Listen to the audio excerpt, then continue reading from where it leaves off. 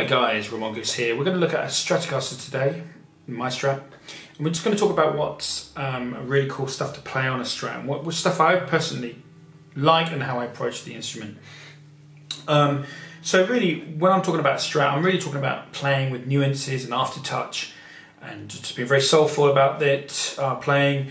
And really generally, it's a kind of a voice, it's like the human voice, and we all sound different on the Strat. That's a great thing about this instrument. Let me give you an example.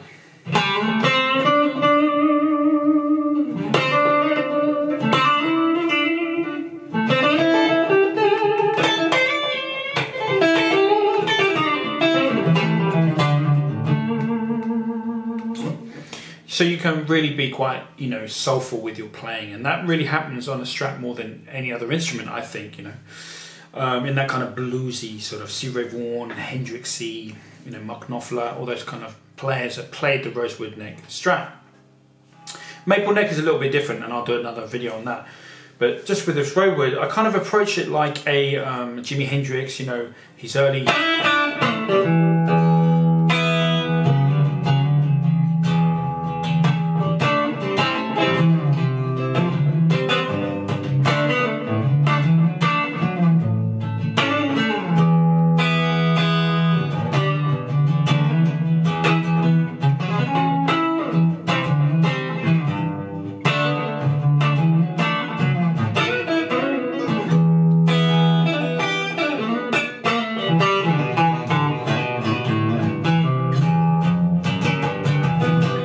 So on and so forth. And then you've got the kind of the Stevie Ray Vaughan sort of style, which is more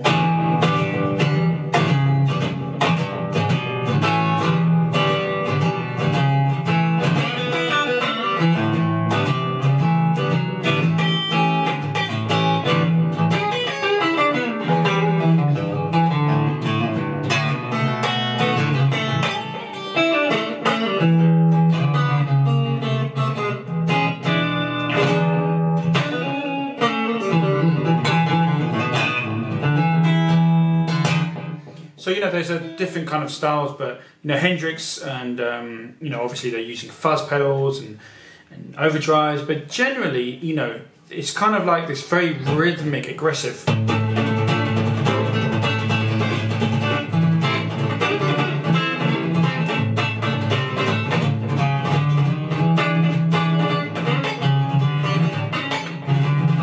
Which is the Hendrix thing and the Stevie Ray Vaughan.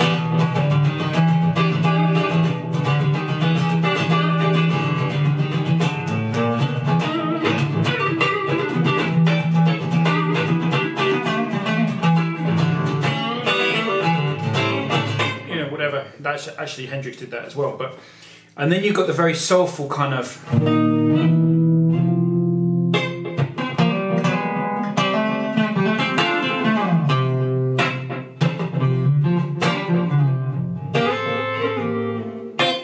Wind Cries Mary by Jimi Hendrix and Lenny.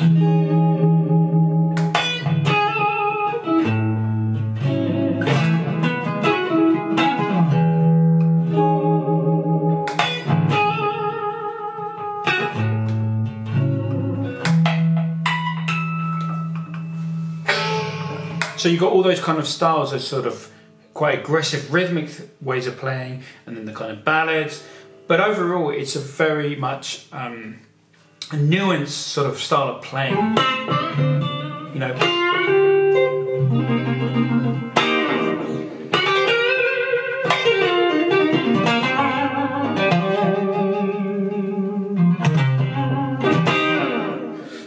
So you've got to get a bit of practice in to get to that style. Now, I'm not trying to copy Jimi Hendrix. I'm not trying to copy Stevie Ray Vaughan. I've listened to him, I've learned their repertoire, I've forgotten it, and I've tried to get my own thing going. So when I play Stevie Ray Vaughan, Jimi Hendrix, I've got my own way of doing it. But I do kind of follow them in the kind of my technique on this instrument. So what I would say is really practice your rhythm.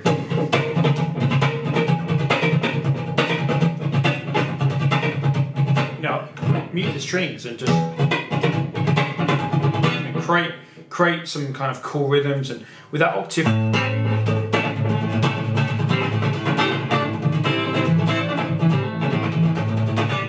you could spend hours doing that, and just that lot of like the Voodoo Child.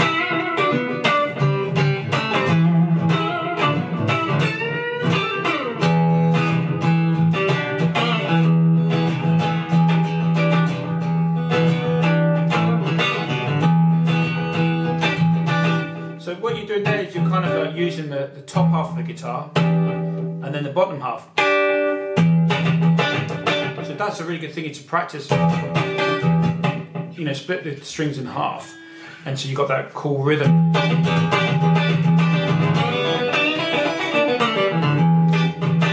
And also you hear there that I'm putting that rhythmic sort of idea.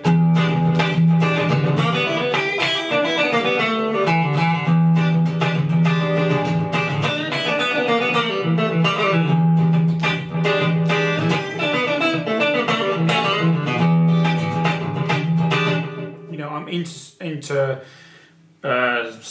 sing whatever the word is, licks and rhythm together, you know, and being able to, you know, not falling over, not tripping up, nearly tripping up, but not, you know, a lot of songs have that kind of quality.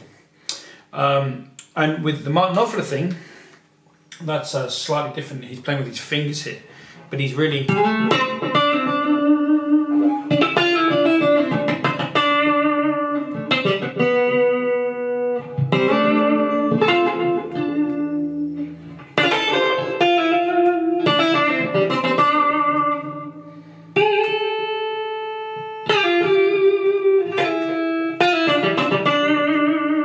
You know, again, very soulful way of playing. And I think if you can get that in your mindset when you're playing a Strat, you probably already know this, but that's just really how I approach this instrument.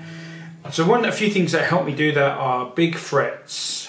The action, well, you don't want to have it super low, but I have it quite low. But I have big frets in there just to help me get these big bends, because a lot of the time you're doing a minor third, so you're doing a bend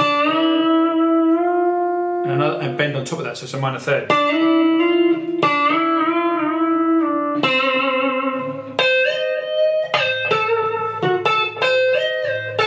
A lot of the repertoire in the Strat is that from Albert King, you know.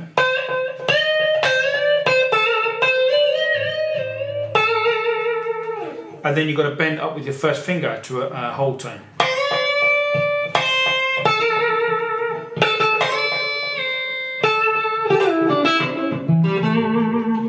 Now, we're talking about the neck width. I mean, this is actually 43, nearly 43 millimeters, so it's 42.6 millimeters.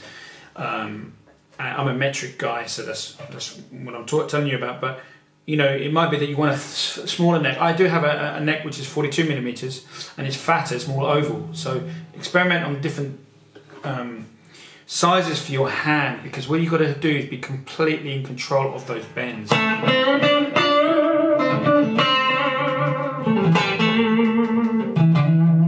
know, you're bending down, well, vibrating down and vibrating up. But you can. The vibrato going down is different, slightly different from going up.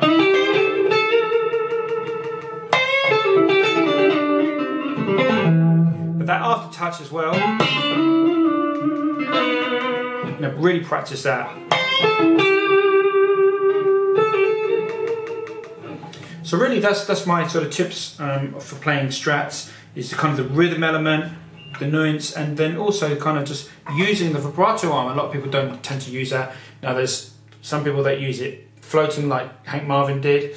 I prefer not to. I have it completely down with 5 springs. So that only gives me a downward pull, which is really great for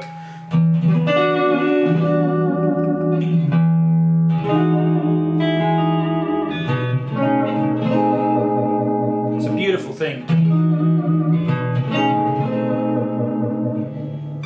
You know, there's lots of little effects you can do.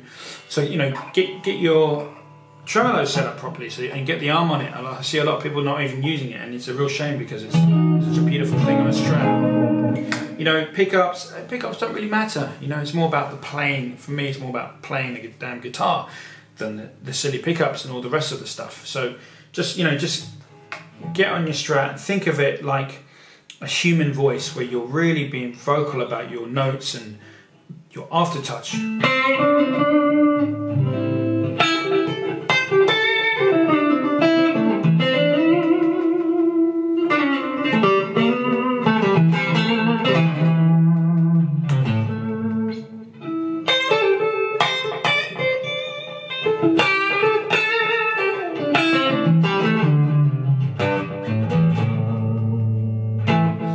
Okay, that's it, guys. I hope this has been a cool video for you. Just thought I'd do this because I really do love getting back onto Strats. I haven't played one for a while, and it's kind of getting back into the whole world of the Strat and Hendrix and Stevie Ray and all those Mark Knopfler, and just getting back into it. This has got 11s on this, 11 to 49. It's tuned to standard with 6100 frets. It's an ESP Navigator. Pickups are an ESP pickup here. It's Custom Labs ESP pickup Alnico 3, and a Mojo with a base plate in the bridge. Raw vintage saddles, raw vintage springs, everything else is Goto, and that's pretty much it, guys. It's a pretty simple, nothing special guitar going through a cleaner. So guys, it's been great, and I'll be uploading a video real soon. Take care.